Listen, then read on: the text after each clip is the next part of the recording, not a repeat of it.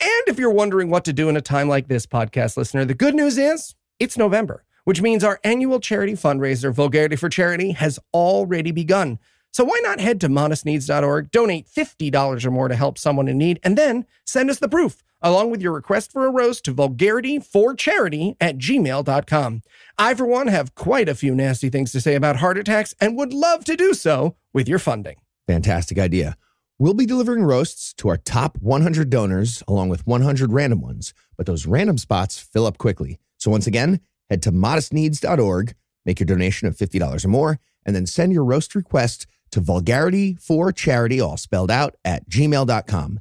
And if the person you're asking us to roast is not famous, don't forget to include a picture and a description so we have something to work with. Or, even better, have us roast like an interesting concept or idea. Those are my favorite. All right, good request.